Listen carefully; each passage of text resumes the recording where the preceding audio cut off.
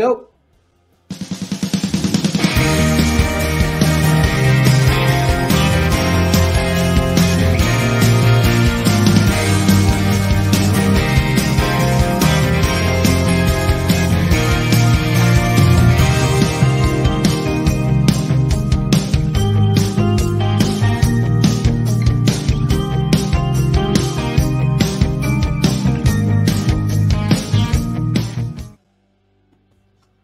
Awesome.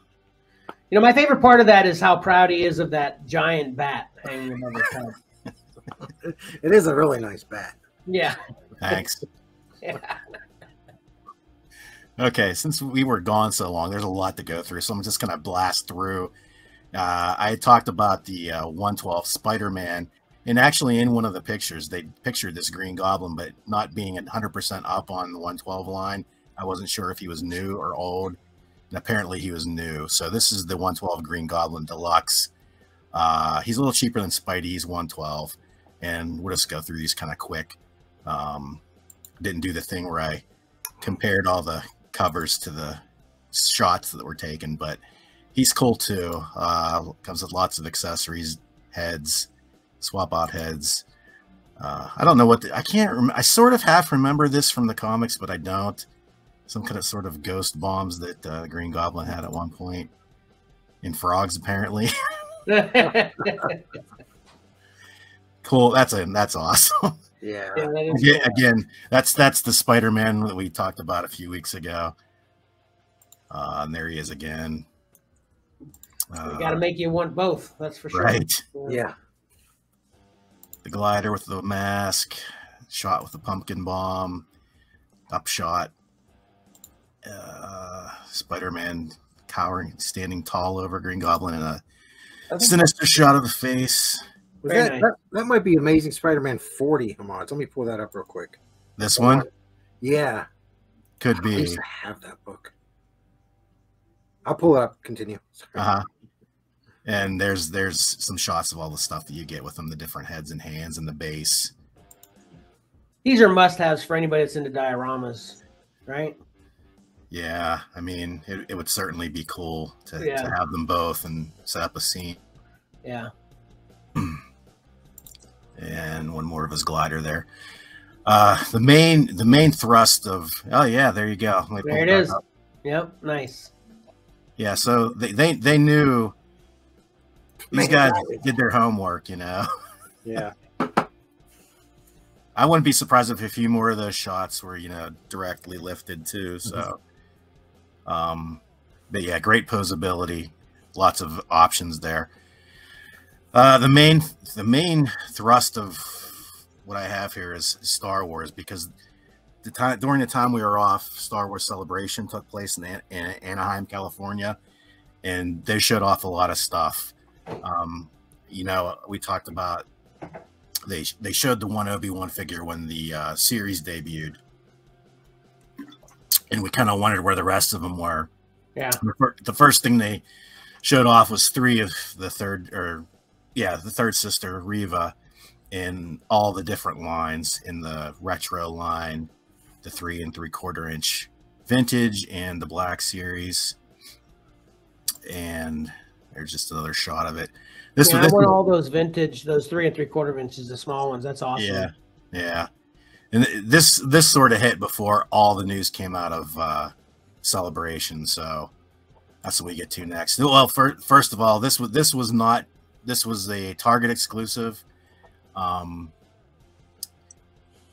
Station Obi-Wan. Oh, that's another thing. Not to bash Obi-Wan again, because again, I liked it, but that was the other thing that we were all noting was he looked so much like a Jedi everywhere he was going. He wasn't trying to not look like a Jedi. I know what you mean. You'd have thought the first thing he would have done was shave his face and. Well, maybe not wear that cloak and have the hood up and stuff, the brown cloak, the symbol of all Jedi, Anyway, go ahead. Yeah. I hear where you're coming from. And I don't, this blue is a little too blue, I think. I don't know. Yeah, I don't remember it being that way either, but it still looks cool. But yeah. A new Darth Vader. to go in the Obi-Wan line. This is Black Series, 6-inch. And there, because there was so much, I just kind of took shots off of Pulse's website. And, you know, like I said, the Target one is the exclusive one. The rest of these should be available at retail, Walmart, Target, Amazon. You know, I've made a joke a bunch of times about Darth Vader figures too, because obviously you can have a million Han, Luke, Obi-Wan, all that, you know, because there's been so many different looks over the years. But, you know, for me, it's always like, you know, I've said before, I'm not much of a Vader fan to begin with, but I mean, how many Vader figures can you have? They all look the same. You know? They do look the same to me too, but every time they show off a new one, they talk about, you know, the skirt's a little different, or the cape goes over the shoulders different, or he has redder lenses in his helmet, you know. Yeah. Again, it's probably just because I'm not a big Vader fan. I guess if you're a Vader fan, you care about those details, I guess. Right. Yeah. I mean, Chewie's the same. He has the same outfit every time. Right. That's another one I was going to say that about. Yeah. And the Chewie there is in the Archive series. You know, it's still the Black Series, but they put them on cards to bring them out because you know, it's been a while since Chewbacca came out. Yeah. And that's where you see the Archive series, and there's a few more, you know, Old Han, Grand Moff Tarkin, and Bausch. That's one of my favorite ever action figures when I had it back in the day. Is Bausch. Yeah. It was. Yeah, I agree. And you know that's an actual bounty hunter too. She's like got the armor somehow. Yeah, exactly. But Bausch is an actual, bounty hunter himself too, or herself. I don't know if it's a male or female or whatever, but yeah. These are back to the regular box Black Series. Who is she? The third sister, the fourth sister? I think she's fifth, actually. Fifth sister. Yeah. Grief Karga and Darth Maul from the Clone Wars with his mechanical legs. I used to not like him at all, but I've started. I don't know whether maybe it's the action figures that's changed my mind a little bit. He looks cool with those mechanical leg. Oh yeah. Okay. There's the Grand Inquisitor with the fat face. right. Looking all tough there, but he looked like a chump during the entire show. But anyway. One of the Raymond family's favorites in the middle there. We're gonna have to pick that up. Yeah. And and the fifth brother. Oh, it's fifth brother. I thought he was fourth brother, but it's okay. Anyway. Maybe they're reversed. Yeah. Yeah. And then this, you know, I thought I wrote this down somewhere because this doesn't show it. HasLab, if you're not familiar, is like sort of a crowdfunding effort, and they did Mando's ship. They tried to do a Rancor and it didn't fund, so that never went through. But this is their latest one. It's the Reva's, the third sister, FX lightsaber, and I think this is like $450 if I remember correctly. I'm like, oh, I don't think it's gonna make it the funding either, but we'll see. So it's like Kickstarter kind of. Yes, exactly. Okay. I never heard of it. If they don't meet a certain level, it doesn't fund and go through, and then it's like Kickstarter where they throw in incentives, you know. Yeah. Although I'm not sure what they could do for this for add-ons and incentives. Mando's helmet, and there again is the third sister in Black Series form. Sorry, 3 3/4 inch Wandering Jedi Obi-Wan. We showed the 6-inch a couple weeks back. Yeah, look at him, Mike. Look at that picture of Obi-Wan right there. That's how he's hiding, not so people don't spot him as a Jedi. Right. Yeah, he looks like a Jedi. Yeah, exactly.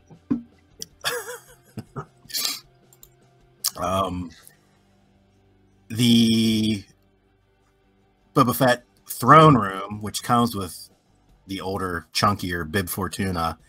There's a lot to this. Again, if you're a diorama type guy, $230. This is in the 3 3/4 inch scale. Wow. Only comes with Bib. I say only, but it comes with, all these accessories. Look at that. Yeah. Yeah, it's kind of crazy. I've made I'm not trying to make the show last forever, but I want to interject this story from when I was a kid. I was hanging out with my mother at her best friend's house, and this is before the internet and phones and everything, so I'm bored as heck. And I'm starting to look through her friend's magazines, and she had 3 magazines in there that were all about thimble collecting. Remember that was a big thing back in the day? Yep. And I was like so dumbfounded that not only are there that many people collecting thimbles, but there'd be 3 magazines, different magazines. They weren't like 3 months of the same magazine, 3 totally different magazines of the same month. There's enough collectors that rate having 3 magazines in circulation of that hobby. Yeah. And this is what amazes me every time I see something like this. I mean, they've got so much Star Wars stuff that really that's where we are in a Bib Fortuna throne room temple diorama with all these accessories for $230, and this sells. This, I'm not being judgy, to each his own, of course, but it just seems crazy to me, Yeah. But like I said, I always go back to the thimbles. I'm like, well, if thimbles made it, this will too. I don't know. Right. And here we have a story in 3 pictures, I guess. We have, there's Bib hanging out, large and in charge. Here comes Boba. Yeah. And then we have the new daimyo of Tatooine. Yeah, that whole set right there can explain how long Bib was in the series anyway. I mean, that's literally how long he was in it. Of course, these 2 figures are sold separately. You don't get those for your $230. Yeah, because that would make too much sense. And slightly, I think I like this even better. The Star Wars movie realization line, where basically they take Star Wars and mash it up with samurai lore and design. And we have the Boba Fett. Now, this is the figure only. They did a one-off for Star Wars Celebration where the guy in charge of this line sculpted this whole throne room setup. So this is not a retail product, but I just thought it looked so cool. It does look cool, yeah. I wanted to include it. A couple different shots of it there. And basically, this is the second time Boba's been released. They're taking advantage of, the Book of Boba Fett and his different paint scheme. I was going to ask you about that. I need to go back and rewatch the first few episodes because I don't remember these colors. He wasn't as colorful, was he? I mean, yeah, it definitely seemed like he got some quick distressing and wear on Tatooine between Mandalorian and Book of Boba Fett. Yeah. Especially I don't remember the yellow on the boots at all in the show. Yeah.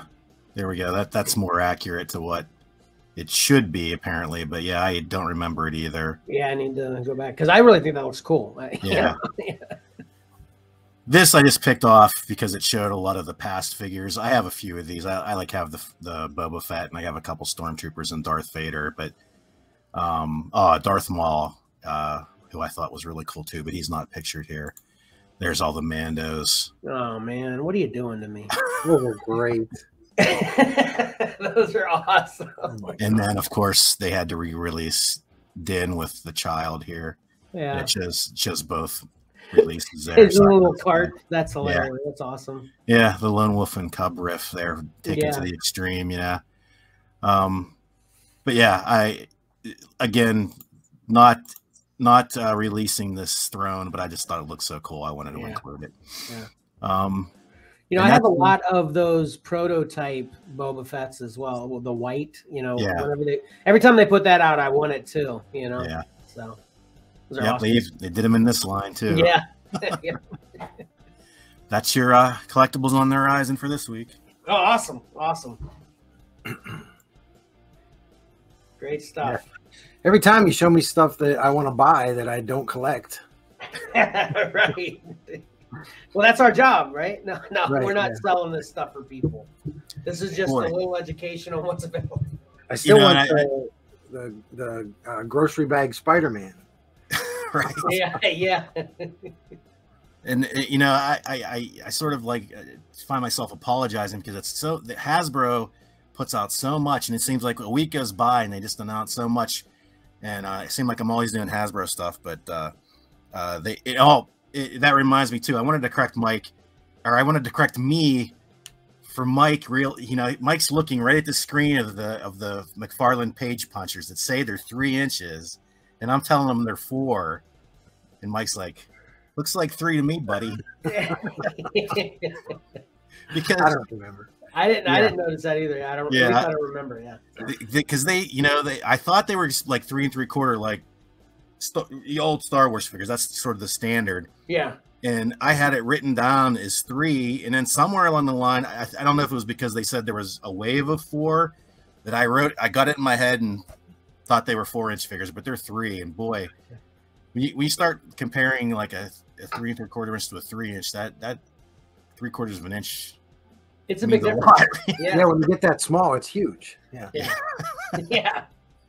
You know, if I was going to, you know, obviously I talk to Tyler regularly. He's totally into the Black Series, of course. If I were going to get into something, it would be these retro 3 3/4. Not only with Star Wars, but also the Marvel line. Man, even the characters I don't care about, I want. You know, it's so, you know, what's the word I'm looking for? It's so sentimental to me. Yeah. You know, hits that nostalgia bone right there. Yeah, exactly. That's obviously what they're going for. You know, guys like us that have cash later in life, and we want the stuff we couldn't have when we were kids. Right, those jerks. All right, but that was great as usual. Again, thank you so much, Pat. Well, the thing is, our wives don't have nostalgia phone. Right. So I can't understand, but you don't understand. I really want this. I need it. Yeah. All righty.